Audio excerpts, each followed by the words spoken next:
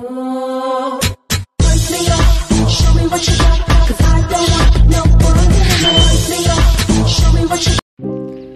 hello friends, welcome back to my channel. Indiki end channel oru kutti vlog kondu edukren evening to night evening la inda na night vara enna seiyana solli oru interesting ana oru vlog kondu than interesting ah irukum. Skip pannama full video paarenga. Video kulla pogumbodhu end channel subscribe pannadavanga subscribe pannikonga. Evening என்றாலே எல்லாரும் டீயோட snacks எடுக்கிற யூஸ்வலாக எல்லா டேயும் அப்படி தான் போகிறது. இன்றைக்கு ஃப்ரைடேனால என் ஹஸ்பண்டுக்கும் office இல்லை, அவரும் ஹோமில் தான் இருக்குது. டிஃப்ரெண்ட் ஐஸாக ட்ரை பண்ணலாமென்னு ரெடியானு சொல்லலாம். சீஸ் வச்சு பன்னு ட்ரை பண்ணலாமென்னு சொல்லி அதை அப்படியே உங்கள்கிட்ட ஷேர் பண்ணலாமென்னு தான் இருக்குது. இப்போ ஒரு 4:30 ஆகிற இப்போ நான் அதை தான் செய்ய போகிறது. பன்னுக்கு டோ ரெடி பண்ணது 1 கப் ஃப்ரெஷ் மில்க் எடுத்துக்கிறேன். அதோட 1 எக் எடுத்துக்கிறேன். ஃப்ரெஷ் மில்கில் என்ன உங்களுக்கு மில்க் பவுடர் வச்சும் செய்யலும். அது மெஷரிங் அளவெல்லாம் நான் டிஸ்கிரிப்ஷன் பாக்ஸில் கொடுக்குறேன், நீங்கள் அதில் செக் பண்ணி பாருங்கள். அதோட 1.5 டேபிள் ஸ்பூன் சுகர் எடுத்துக்கிறேன். எல்லாத்தையும் போட்டு நல்லா மிக்ஸ் பண்ணி அதை ஒரு ஓரமாக வச்சுட்டேன். டோவை ரெடி பண்ண காட்டும். நான் இன்றைக்கு ஃபுட் ப்ரொசஸரில் தான் மாவு ரெடி பண்ணேன். அப்போ ஈஸியாக வேலை முடிஞ்சுன்னு சொல்லி அதில் மாவு ரெடி பண்ணால் நல்லா சாஃப்டாகவே வரும். நான் 2 கப் மைதா மாவு எடுத்துக்கிறேன். மைதா மாவு கோதுமை மாவும் சொல்லியே அதோட சோல்ட் 1 டீஸ்பூன் மாதிரி தான் எட் பண்ணேன். நீங்களும் அந்த மெஷரிங் அளவுக்கு ஏற்ற மாதிரி எடுத்துக்கோங்க.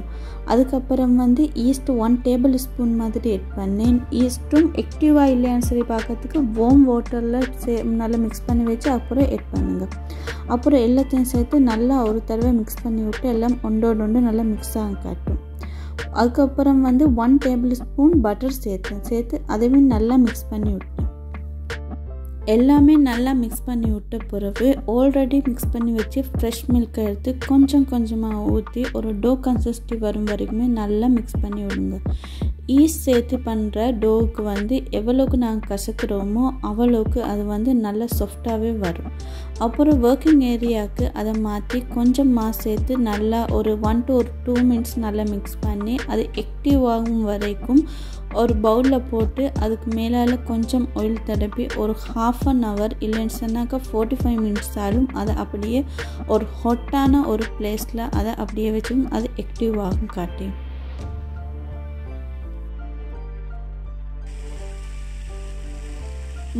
ஆக்டிவ் வாங்காட்டியும் அதுக்கு தேவையான ஃபில்லிங்கை ரெடி பண்ணிக்கொள்ளலாம். அதுக்கு ஒரு பேனில் நான் 1 டேபிள் ஸ்பூன் ஆயில் எட் பண்ணிக்கிறேன். உங்கள்கிட்ட ஆயில் இல்லைன்னாக்கா பட்டரும் எட் பண்ணலும். அது நான் இன்றைக்கு பீஃபை வச்சு தான் செய்ய போகிறேன். உங்களுக்கு சிக்கன் ஃபிஷ் எது வேணுமானாலும் எட் பண்ணலும். அது நல்லா வேகங்காட்டியும் நல்லா மிக்ஸ் பண்ணி விடுங்க. அதுக்கப்புறம் நான் மீடியம் சைஸ் ஆனியன் எடுத்துக்கிறேன். அதையும் சிறுசாக சாப் பண்ணி எடுத்துக்கிறேன். அதையும் அதோட எட் பண்ணுங்கள். க்ரீன் சில்லி எடுத்துக்கிறேன். அதையும் அதோட எட் பண்ணி ஒரு 1 to 2 minutes லிட்டை வச்சு கவர் பண்ணி விடுங்க. அது கொஞ்சம் வேகம் காட்டும். நல்லா ஒனியன் வதங்க தேவையில்லை, ஒரு கணக்கான அளவு வதங்கினா ஓகே.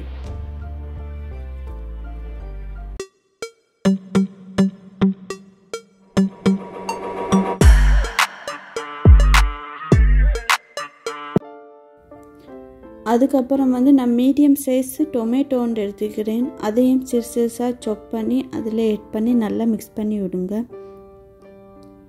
அப்புறம் தேவையான அளவு சோல்டையும் எட் பண்ணி அதையும் நல்லா மிக்ஸ் பண்ணி விடுங்க. அதிலே தான் சீரகத்தூள் 1 table spoon, turmeric 1 table spoon, pepper 1 table spoon, அது சில்லி ஃப்ளேக்ஸ் 1.5 டேபிள் ஸ்பூன் எட் பண்ணிக்கிறேன்.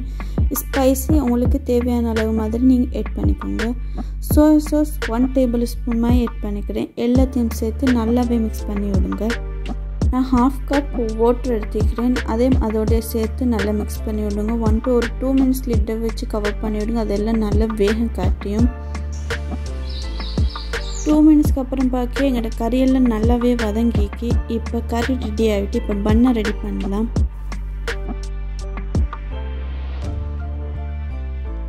பன்னை பேக் பண்ண போகிற தட்டியில் ஃபுல்லாகவே பட்டர் தடவி வச்சுக்கிறேன்.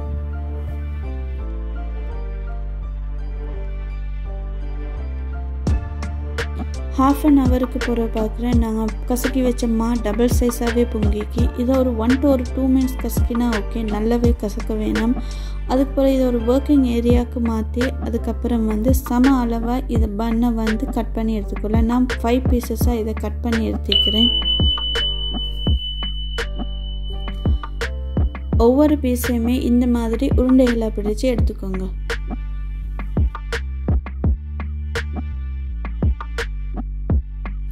இனி ஒரு உருண்டையை ஒரு அளவாக பரத்தி எடுக்கலாம் இந்த மாதிரி வடிவில் பரத்தி எடுங்க அதுக்கு பிறகு ஃபில்லிங்கை வச்சுக்கோங்க ஃபில்லிங் தேவையான அளவு வைங்க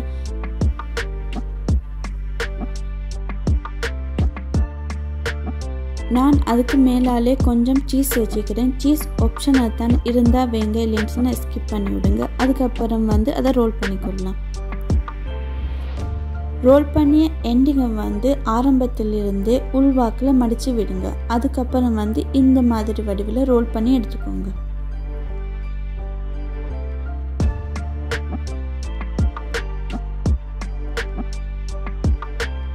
இனி இந்த மாதிரியே மிகுதியாக இருக்கிற உருண்டைகளை எல்லாம் ரெடி பண்ணி எடுத்துக்கோங்க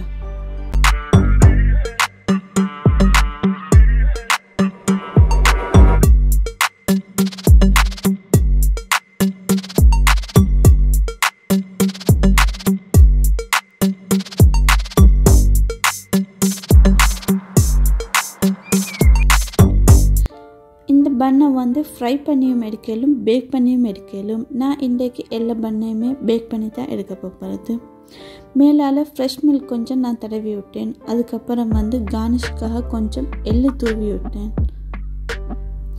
இதே போல் எல்லா பண்ணையுமே ரெடி பண்ணி எடுத்துக்கொண்டேன்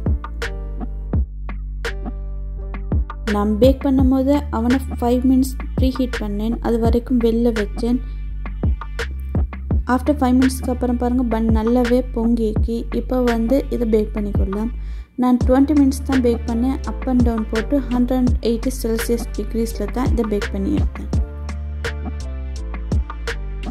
பன் பர்ஃபெக்டான முறையிலே பேக்காகவே இருந்து அதை பார்க்கவும் கடையில் வாங்கின மாதிரியே இருக்கு டேஸ்ட்டும் அவ்வளவு நல்லா இந்த நீங்களெல்லாம் ட்ரை பண்ணி பாருங்க இதை அதுக்கப்புறம் குக்கிங் ஐட்டம் கொஞ்சம் வாங்கிட்டு இருந்தேன் அதனால் வெளியில் போகலாம்னு சொல்லி ஒரு ஐடியா வந்துருந்தேன் அதனால் என்னென்ன திங்ஸ் வந்து ஃப்ரிட்ஜை வந்து ஃபஸ்ட்டுக்கு செக் பண்ணேன் அதுக்கு பிறகு தான் போகணும் வாங்கிறதுக்கு இல்லைன்னு சொன்னால் நிறைய திங்ஸ் வாங்கிப்படும் அதனால தான் செக் பண்ணிட்டு போனேன்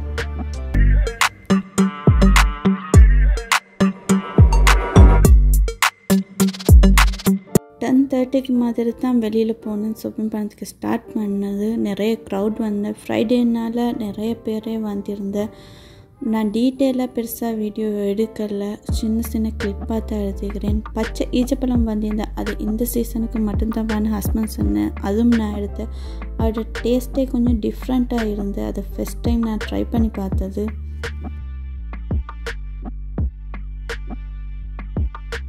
திங்ஸ் எல்லாம் எடுத்து முடியக்குள்ளே 12:30 ஆகிட்டேன் அதுக்கப்புறம் வந்து பில் பே பண்ணிட்டு அப்புறம் ரிட்டர்ன் ஆகிட்டேன் வரக்குள்ளே நிறைய க்ரௌட் இருந்தேன் ஆனால் போக்குள்ள அவ்வளோ பெருசாக க்ரௌட் இல்லை டூ லேட் சுட்டியுமோ தெரியாது and evening to night routine இப்படி தான் போச்சு thank you for watching my video please like and comments and share with your friends and family if you want any more video please comments me inshallah I will try to do that thank you for watching my video if you like my video please subscribe and click the button also to get new update inshallah see you soon in my next video until that take care bye bye